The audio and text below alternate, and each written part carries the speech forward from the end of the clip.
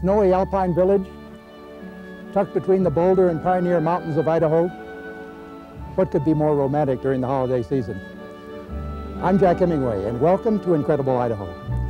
The Sun Valley Lodge was built in 1936 when Averill Harriman designed America's first destination ski resort.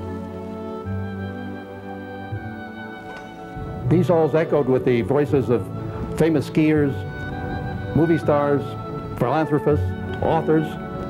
My father, Ernest Hemingway, actually wrote parts of For Whom the Bell Tolls here at the lodge in 1939. Now we're going to make it Incredible Idaho's winter home. Our show opens tonight, most appropriately during this holiday season, with an exchange of gifts. North Dakota wild turkeys will be arriving in Idaho late this winter. In exchange, Idaho's gift: bighorn sheep from the Owyhee Desert Country. There are words we associate with the desert: barren, forsaken, desolate, forbidding. There's an eeriness to this place that haunts our imagination. Maybe it's the incredible silence, the utter stillness except for the wind. Maybe it's the ghosts, the shredded skeletons of abandoned towns clinging forlornly to the slopes of the Owyhee Mountains. Maybe it's just the peace. It seems a graveyard, a place of death. But the muted colors of the desert camouflage a world teeming with life: rabbit, coyote, antelope, deer, and bighorn sheep. Well, it's tremendous country. I hope that Idaho citizens realize what they've got out here. This is a real unique area. Those steep canyons, totally unlike anything we've got in North Dakota, appear to be excellent sheep habitat, and I think that's borne out by the reproductive success of the sheep herd out here. The Owyhee bighorn herd is the only available source in the country for a wild sheep transplant operation like this. But it wasn't always the healthy herd it is today. The influx of miners, domestic livestock, and disease late in the 19th century decimated the original bighorn population. The last known bighorn in Owyhee County was killed east of Battle Creek in 1927. But today, this same area is the focal point of the transplant operation. In 1963, the department brought a dozen sheep down here and released them in the East Fork of the Owyhee River drainage. And then in 1965, they brought a few more in, and over the next 5-6 years, between here and Little Jack's Creek, there was about 37 sheep transplanted into this drainage. There were none here at that time. Today, 28 years later, biologists estimate that the bighorn population has exploded from the original 37 transplants to 1,200 wild sheep roaming the Owyhee Desert. I'd say 30 animals in a group. 2 Jet Ranger helicopters are used for the capture operation. The front helicopter is the gunning ship. This one carries the pilot, a spotter, the gunner, and the net gun, a device specifically designed for wild animal captures. The capture gun shoots a 12-foot square net with weights attached to each corner. The gunner chooses a sheep in the running herd and then aims for the animal's shoulders. Good job, good job. The pilot's the one that really does most of the work to get him in a position that we can get a good shot at him. Basically, you're just going to see the sheep jump into the net and then ball up on the ground. It's a lot less stressful on the animal than if they're not tangled very well and are able to struggle quite a bit. The second helicopter carries 3 muggers.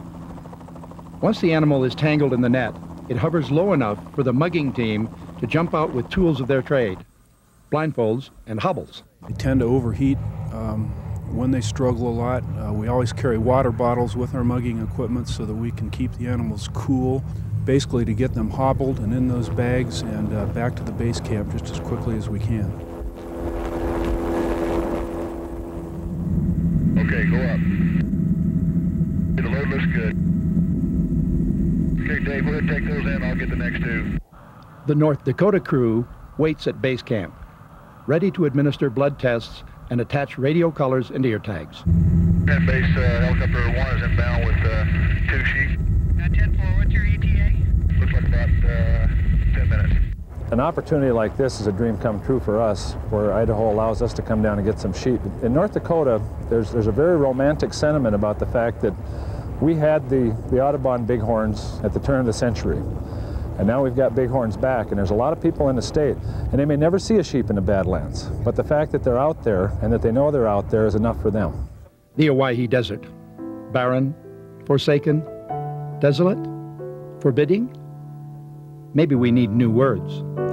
Spectacular, awe-inspiring, vast and magical. Maybe we need to preserve rather than abandon.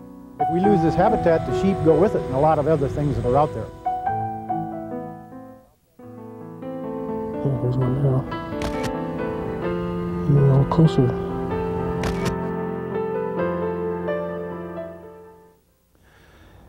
In the bighorn capture that you just watched, the sheep didn't have much choice in having their picture taken. But photographing natural animal behavior isn't nearly so easy. In this show, we had hoped to show you the rams displaying to each other, competing for the right to breed with the ewes of the herd. But this is all we were able to get. The wildlife world doesn't always cooperate with the wildlife photographer, whose job may be a great deal more difficult than one might expect. It isn't often we get to see what really happens behind the scenes. This brings another topic to mind: the ethics of wildlife photography. How can it best be done without harming the animal we're admiring? Incredible Idaho has some pretty spectacular wildlife photography, but we also have a responsibility to obtain it in an ethical manner. Wildlife photographers are always trying to get the glamorous close-up shot because the viewers seem to appreciate that. But we need to be careful of that because we become so enamored with these wildlife that it's actually possible to love them to death. Bill Crum is the director and photographer for Incredible Idaho. Give me any kind of a signal at all? His talent is behind all the beautiful scenery and wonderful wildlife we see on the show. I think he's in that pile of rocks up on top where we saw those two earlier.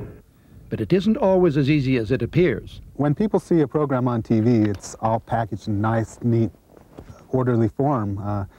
And it's difficult to understand exactly how long it takes to get a lot of those wildlife shots.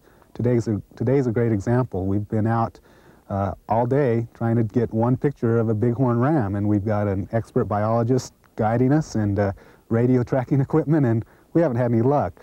Those kind of days go with the territory when you're photographing wildlife. But what about the good days? The times when wildlife seems so accessible? How do you know when to back off? The number one rule is the well-being of the animal. It's better to take a picture of an animal behaving naturally than to get too close and stress that animal and take a picture of it running away from you. The most rewarding pictures I've taken are of animals acting naturally. An eagle landing in a nest, a deer feeding rather than perking its head up with its ears straight up, scared. One of my favorite shots is of an osprey returning to the nest with a fish. It was a difficult shot and the light was very pretty, and it's the animal's acting the way it's supposed to act. It's returning to the nest, not flying away from it. It's more important to give the animals their space than it is to try to get the glamorous close-up. Bill admits that it's been a learning process. Working with wildlife biologists has taught him to recognize the signs of animal stress and the value of a powerful lens designed to photograph wildlife from a distance. For example, from way back here, a good lens can take video like this. Everyone wins. Incredible Idaho gets a shot of an animal behaving naturally, and the deer continue to feed without interruption. But there are other ways to get that shot and still maintain an ethical distance. Bill Mullins is a biologist for the U.S. Fish and Wildlife Service, but he also moonlights as a wildlife photographer. His photos have appeared in national magazines such as Audubon and National Wildlife. I've had this blind set up since last night to try to get the animals kind of used to its presence. The two best tools that I've got are using a long telephoto lens and a blind, so I can keep my distance. I get better pictures, and I don't disturb the animals. I can be pretty far away and still get good pictures of even smaller animals like ducks. Yeah, there's one now. A little closer. A look at Bill's work reveals the time and patience invested in each shot. And like every photographer, he has his favorites. This is an American avocet, and he's sitting on a nest. And this was, I guess, a good example of using a blind to approach a subject and not disturb it. The bird almost seems to be sleeping. Stick the blind here a few Bill feet away, cautions that most waterfowl hide their nests in dense cover. Clearing vegetation for a clean shot may seem like a good idea, but you've probably prompted that animal to abandon its nest. And then I'll walk back here, 20 feet away and hope to get a picture of that duck nest. Well, that duck nest is gone. That duck's gone. She's not going to nest there anymore. Well, I think anybody who's really interested in wildlife photography should also make the effort not just to learn how to use the camera and your equipment, but to learn about the animals that are trying to photograph. The welfare of the animal, that's the key thing. With the best intentions, as Incredible Idaho photographer Bill Crum said earlier, photographers can literally love wildlife to death. In a national park like Yellowstone, it's easy to forget that these animals are wild. In the summer, Yellowstone National Park averages over 29,000 tourists a day. The rule is that visitors must stay more than 25 yards away from any animal. But it's a difficult rule to enforce. Any time that an animal changes its behavior is a pretty good indication that they are affecting that animal and causing that animal some stress. You get the stresses of people interrupting the feeding behavior of an animal continually, and then added to that a stress of a very severe winter, and added to that possibly the stress of a drought. You add these stresses up, and then that can be very, very harmful to the animal. I guess this photograph kind of depicts an example or a situation where an animal shouldn't be pushed. This is a mule deer buck that was photographed in Yellowstone Park, and the snow's up to his belly there. Bill used his vehicle as a sort of blind. Once he had his shot, he immediately moved on. A certain amount of those animals aren't going to make it anyway. There's always heavy winter mortality, and a couple of photographers chasing an animal around for a few days may be enough to push him over the edge. But in a place like Yellowstone, it's not only the wildlife that can be endangered by the careless photographer. Yellowstone hands each visitor literature containing warnings like this as they enter the park. To our surprise, as we were shooting this story, the first buffalo we came upon was surrounded by tourists well within the 25-yard buffer zone. God, I hope I don't see something I don't want to see. Last summer, 4 people were gored by bison in Yellowstone Park. The bison are not truly aggressive animals. However, they have an area in which is theirs and where they are grazing, and if they are approached too closely, then their message is get out of here, and the person is charged and gored. Did it surprise you that you were able to get that close? Yes, and I thought maybe he was going to get up and charge. Did you have any concerns about that? Huh? Yes. Yes, I did. I wouldn't have gone down there if the rest of those people hadn't been there. I shouldn't have gone. I think many people are unaware, perhaps, that these truly are wild animals. They're not cows in a cow pasture. They are wild animals, free-ranging, wild bison, a truly wild animal. And yet we see them on the TV screens in our living rooms day in and day out. And I think we become unaware that since they can come into our living rooms on the picture screen, that they really are a wild animal that belongs in the wild. I'd rather enjoy it from a safe distance. A telephoto lens is a lot cheaper than a new life. Whether you're an amateur or a professional, the same ethics apply. Bill Mullins counts courtesy to other photographers as important, along with the practice of captioning your photographs properly. This bear here, it's a nice portrait. It was photographed, as it says here, down here at the Boise City Zoo. This is a wild grizzly in Denali National Park. You also have a responsibility, much as a hunter or fisherman, to respect private property rights. And if you're out taking pictures on somebody's farm or whatever, you need to ask permission. So the ethics, there's lots of things to consider. It's very rewarding for a wildlife photographer to get a glamorous shot of an animal, a rare shot. And so we're always trying to outdo each other, trying to get a better shot than the other guy. But we need to be careful about that, because if we get too competitive, the animal suffers because people get too close, they stay near the animal too long, and you know, we have a responsibility to the animal and we have a responsibility to the viewer to let them know that it doesn't always occur like that in nature, like what you see on TV.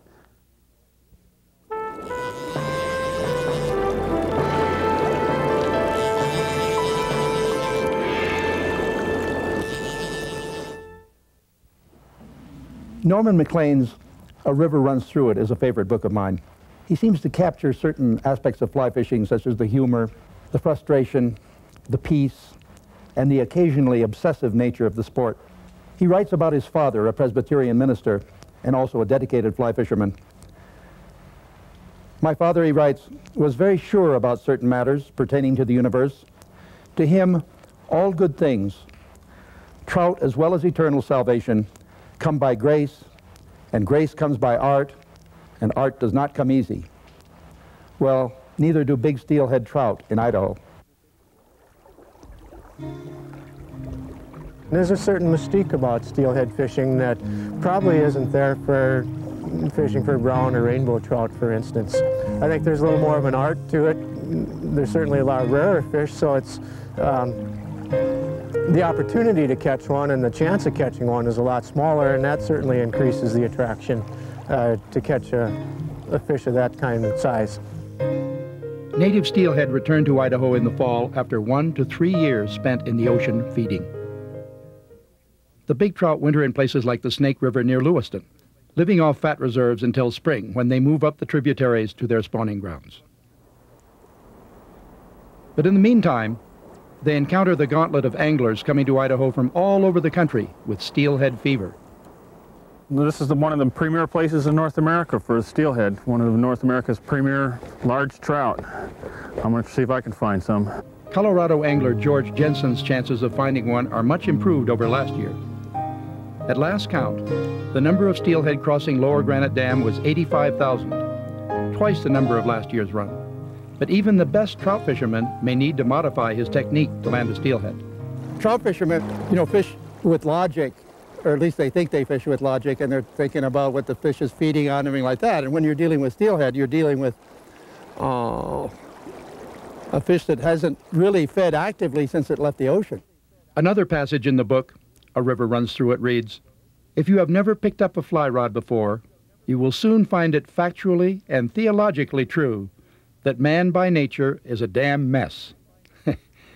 Fly fishing isn't new to this group of anglers, but fishing for steelhead is riddled with its own mysteries. The presentation of this is just critical. Make this fly fishing for steelhead work. A good fishing guide can give you an edge. John Patterson and his partner John Crawford have 14 years of steelhead experience between them, fishing with everything from spoons to spinners. But one of the most challenging ways to catch a steelhead is with a fly. You know, you have to pay attention all the time. Every cast has to be accurate, has to be controlled, you know, and you need to do the very best you can with it to try to stay right on top of it. Fish!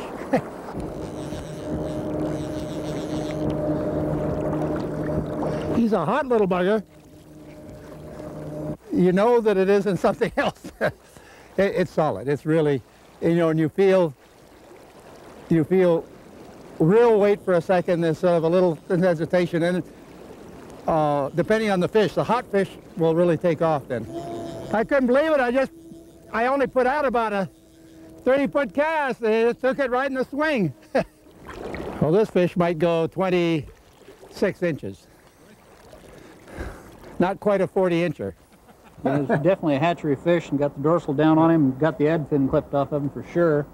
A missing adipose fin means that it's not a wild fish, but was raised in one of Idaho's 4 steelhead hatcheries. As a smolt, its adipose was clipped before it was sent on its long journey to the ocean. Can I hand him to you? If this were a wild steelhead, it would be catch and release only. Well, it's about a 25, 26-inch fish, little female. And she's been through some tough times one way or the other, but she made it this far. Oh, that was fun. The very first line of the story, A River Runs Through It, reads, "In our family, there was no clear line between religion and fly fishing. Perhaps that explains better than anything what fishing does for the soul. What do you want him to put on your tombstone? That he stayed home and worked, or that he went steelhead fishing? Well, how about that he caught a steelhead? I don't think that's even as important as the fishing itself. I think when you get hung up on the catching a fish, you lose a great deal of why you're there. I love fishing in the fall, and to me this is the best time of year. I mean, look at the scenery that we have around us. The weather is perfect, not that many people out. It's just a neat time of year. This is absolutely fabulous. There's nothing like it. Colorado's got its own qualities, but Idaho has its own unique flavor, scenery, people, and fish.